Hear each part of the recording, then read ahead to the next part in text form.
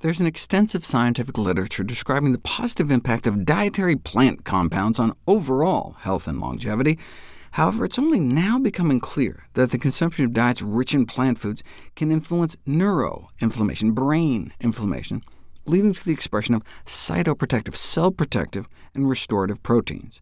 Just over the last decade, remarkable progress has been made to realize that oxidative stress and chronic low-grade inflammation are major risk factors underlying brain aging, so no wonder antioxidant and anti-inflammatory foods may help. The brain is especially vulnerable to free radical attack oxidative stress due to its high fat content and its cauldron of high metabolic activity.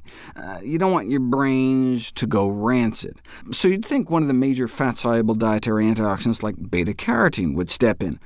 But the major carotenoid concentrated in the brain is actually lutein. The brain just preferentially sucks it up.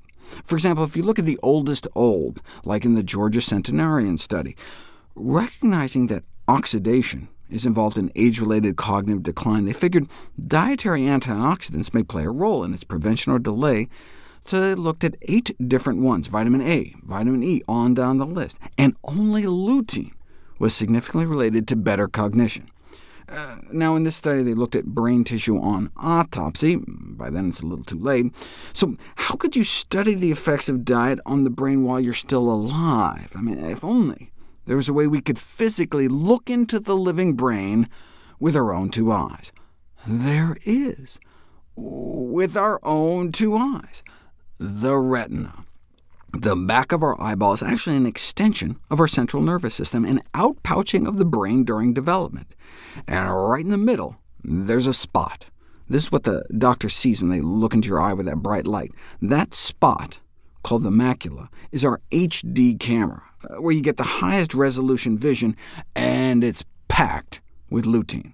And indeed, levels in the retina correspond to levels in the rest of your brain. So your eyes can be a window into your brain.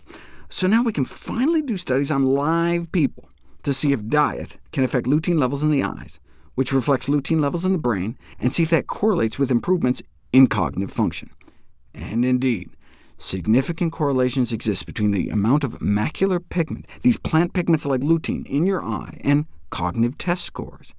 You can demonstrate this on functional MRI scans, suggesting lutein and a related plant pigment called zeaxanthin promote cognitive functioning in old age by enhancing neural efficiency, the efficiency by which our nerves communicate.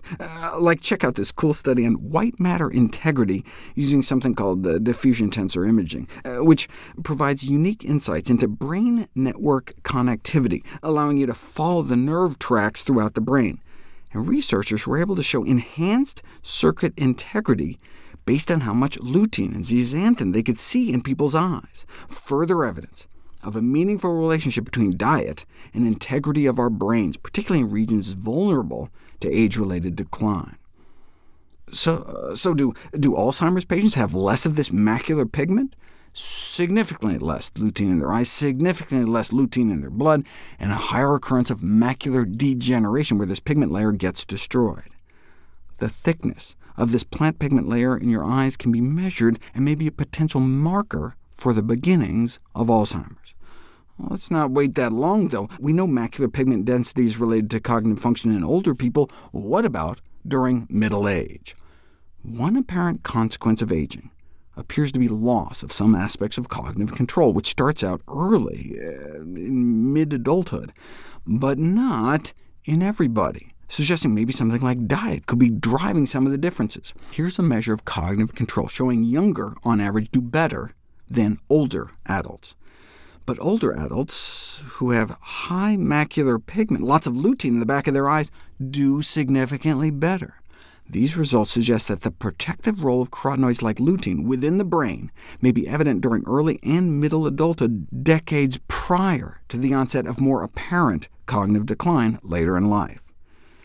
You can take 20-year-olds and show superior auditory function in those with more macular pigment in their eyes. Look, the auditory system, our hearing, like the rest of our central nervous system, is ultimately constructed and maintained by diet, and is therefore not surprisingly sensitive to dietary intake throughout life, all the way back to childhood.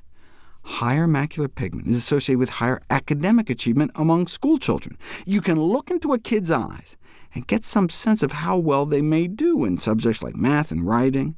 This finding is important because macular lutein is modifiable and can be manipulated by dietary intake.